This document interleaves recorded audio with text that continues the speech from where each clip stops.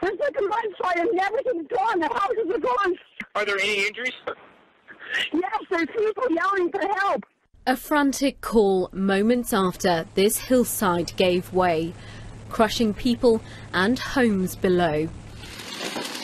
Rescue teams are working day and night, but the conditions are dangerous as they search a tangled and waterlogged area of muck and debris.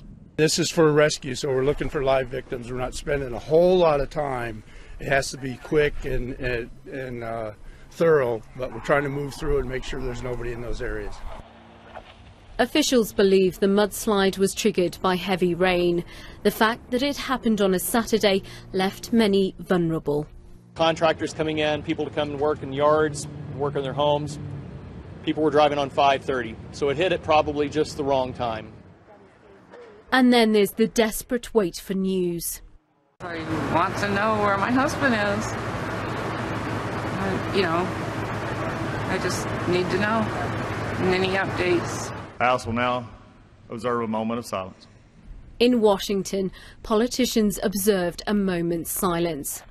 And President Obama has declared an emergency and ordered federal aid to help with the local response effort. Meanwhile, for this family, there's been some good news. Their pet dog was found alive.